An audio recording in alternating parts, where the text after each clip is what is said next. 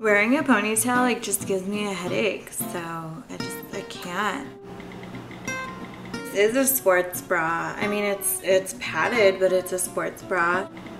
I don't want to sweat, ew. Is my lipstick okay? Yeah. I did like 5 minutes on the elliptical and like 5 minutes on the treadmill and 5 minutes. I mean, walking to my car is like a workout too.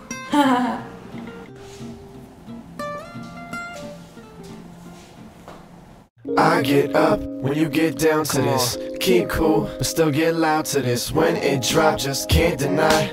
The mic turned off, but I'm amplified. So if you wanna ride.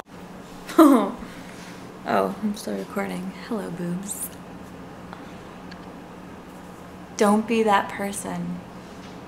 Sometimes I'm that person. Today you will need 16 ounces of pumpkin Greek yogurt, 1 cup of rolled oats, half a cup of slivered almonds, half a cup of craisins, 1/4 cup of agave nectar, half a teaspoon of salt, non-fat Cool Whip. So to begin, I'm gonna grab a bowl, and into it I'm gonna combine all of my dry stuff, my oats, my almonds, and my cranberries,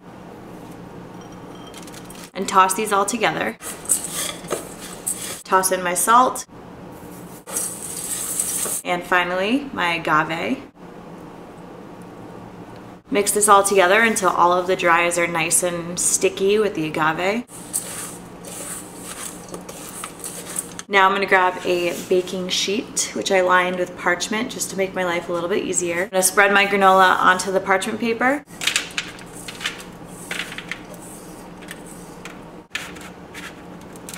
We're gonna pop this into a 350-degree oven. It's gonna bake just for about 10 minutes or so. You just want it to get nice and crispy and sort of form like clusters, just until it's like the consistency of actual granola. So when your granola comes out, starting to brown, starting to get crispy, so let it cool, and then meanwhile we can start to assemble our parfaits. So I've got these little like Tupperware kind of containers. Perfect for making little parfaits in. I have 4 of them. So I'll just layer up my parfaits in here, and then you'll have them for like the week or however many days you make them for. Words. Okay. If you want to make these worse for you, you could put graham cracker crumbs in the very bottom. I'm just saying. I'm gonna be good, but.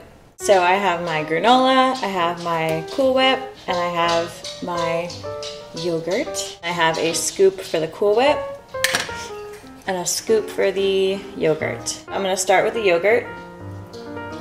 Grab a good old scoop. Tank's very thirsty right now, apparently.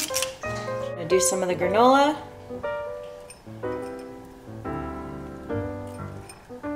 Kind of push it down a little bit. Some Cool Whip.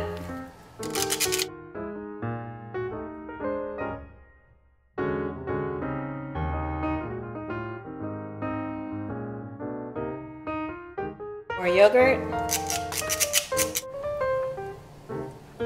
Finally, some more granola.